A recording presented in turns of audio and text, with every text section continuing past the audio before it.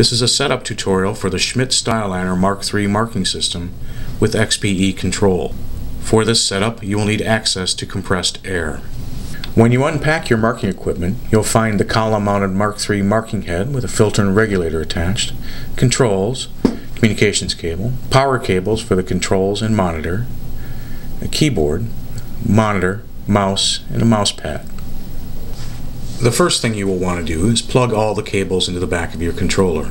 After connecting the blue VGA cable to the monitor, plug the other end of the cable into the blue VGA port on the back of the controller.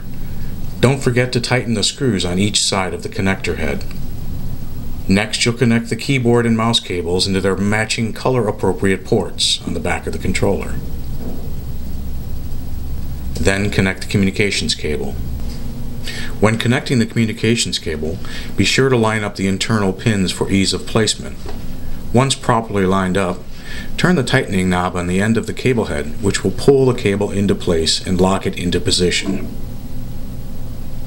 Finally, connect the power cable to the back of the controller.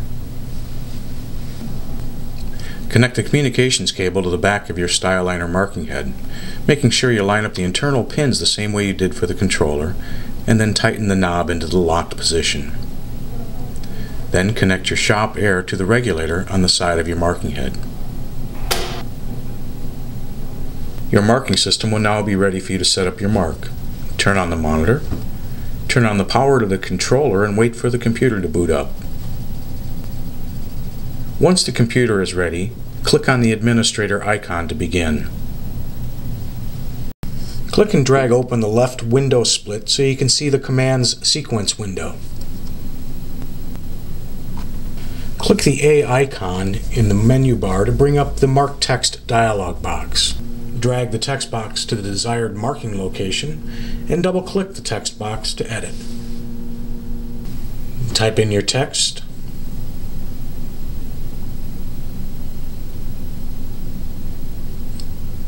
Select your font.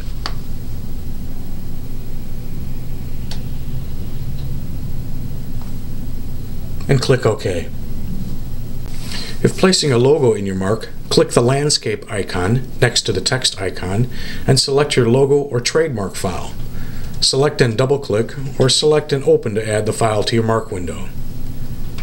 Drag the logo to the desired mark location, double-click to resize, enter the size value, and click OK. Click the logo again to initiate the size change and drag to the desired mark location. You are now ready to mark. Once you have created your mark, place your part into the marking area on the StyleLiner marking machine. And turn the manual crank handle to adjust the height of the marking head pin directly over your part.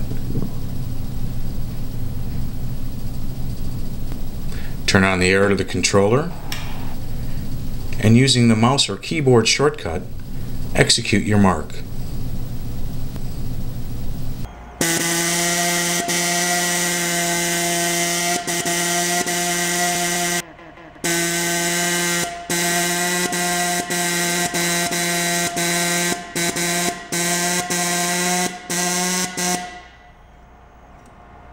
This concludes the setup tutorial for the StyleLiner Mark3 marking system with XPE controls.